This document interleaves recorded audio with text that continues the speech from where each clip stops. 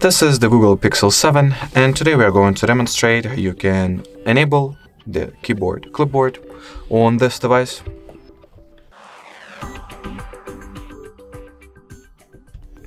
So the first step that you need to take is to launch the keyboard itself.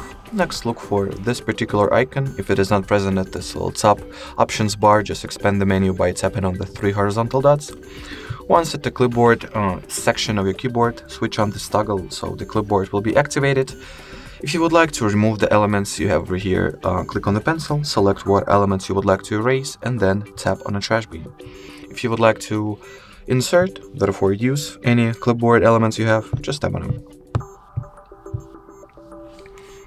If you would like to add any new element to your clipboard, simply copy any piece of text you'd like so.